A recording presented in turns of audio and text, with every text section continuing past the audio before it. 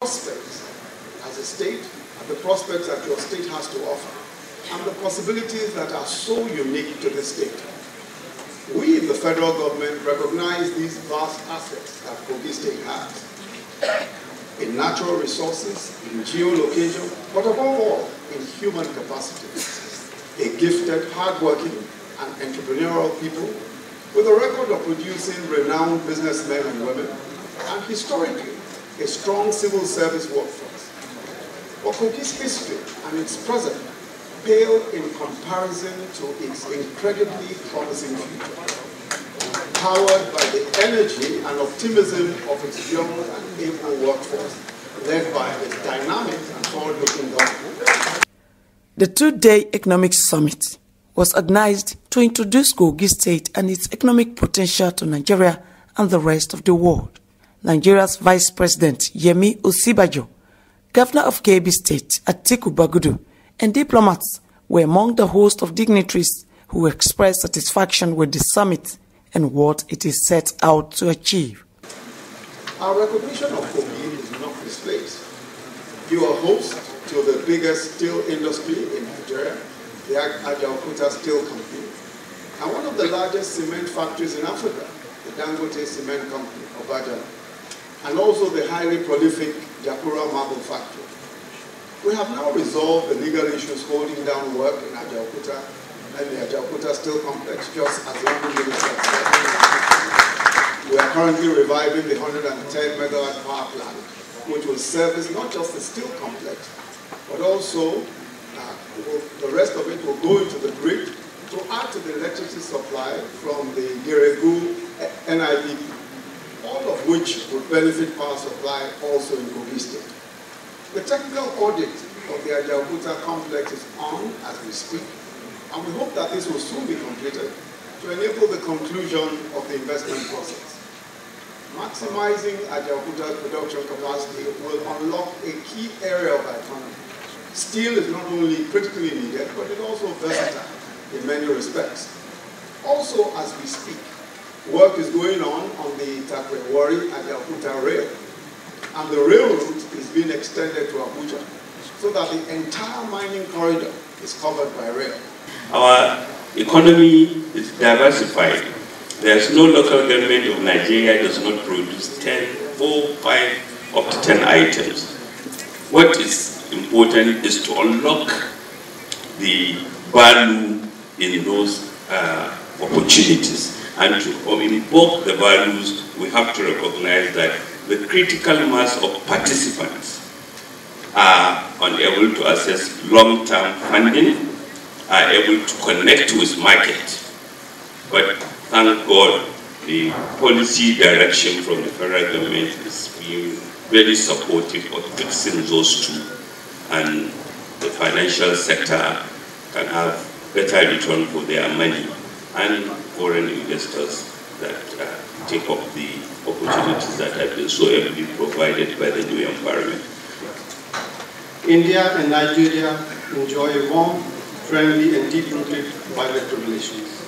This year, we are entering into the 60th year of diplomatic engagement with Nigeria. You may be aware that Nigeria is India's largest trading partner in Africa, and India is its largest trading partner. India fully supports Nigeria's economic recovery and growth plan with predominant focus on promoting agriculture as part of building a globally competitive economy. Recent visits of Honorable Minister of Agriculture and Minister of State for Power, Works and Housing to India are steps in the right direction. The Oni of Ife, Oba Adeyeye Ogun-Osi, and Minister of Steel Development, Kayode Fayemi, advised on how to improve on mining exploration business in the state. You can set up a special purpose vehicle, although the Constitution does not allow you as a state to be actively involved in mining as an explorer or an exploiter. Nothing stops you from establishing a holding company, Kogi Investment Corporation, and they have a partnership with Dangote PLC. My advice is take minority share in that partnership. Don't take majority share because you wouldn't be able to manage it properly. So we are advising on that. We are also providing support. For the very first time, mining has benefited from the Natural Resource Development Fund, courtesy of President Buhari's government. It's never happened before, but now we have access to the 1.68% of the Federation account that goes to natural resources. We usually make this mistake again in this country. We have a lot of youths that are very, very versatile in terms of putting together and coupling a lot of manufacturing equipment, locally made. But we will focus on how to discourage them. We will focus on how to try and pull them down. Why can't we implore government to set up a unit, a research and development unit? We have the likes of Firo there, we have the likes of Uncam. Let them improve on those illegal people doing refinery. Let them tap into what they are doing. We have a lot of youths like that. How can we help them? How can our government encourage such people? By going into bare practical means of livelihood. How can we lift them up? It's very important. The future of this country is not going to lie on only Dangote industries and so many big industries.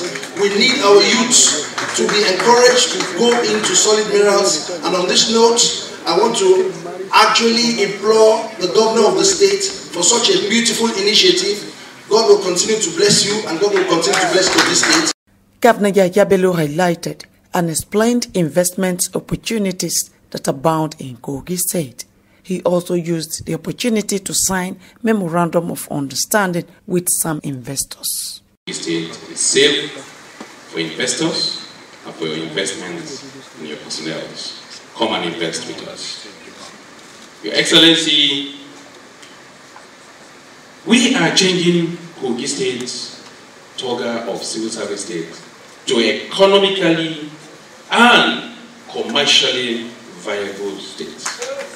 That is why we are here today. Though to some this might be a big dream, I urge you to watch us make it happen. Of course, I acknowledge that government cannot do it alone. We are the enabler of economic growth and prosperity. But you, the private sector, are the engineers thereof. I am happy we are both in this for profit. I invite you to collaborate with me for mutual benefits and prosperity.